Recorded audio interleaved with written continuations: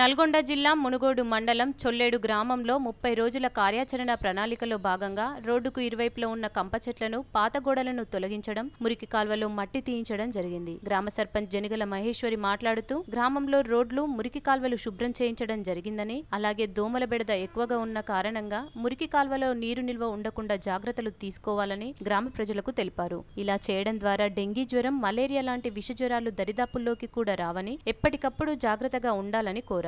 ఈ కార్యక్రమంలో ఉప సర్పంచ్ గోదల శంకర్ రెడ్డి, వార్డ్ మెంబర్స్, గ్రామ ప్రజలు, యువకులు, విద్యార్థులు పాల్గొన్నారు.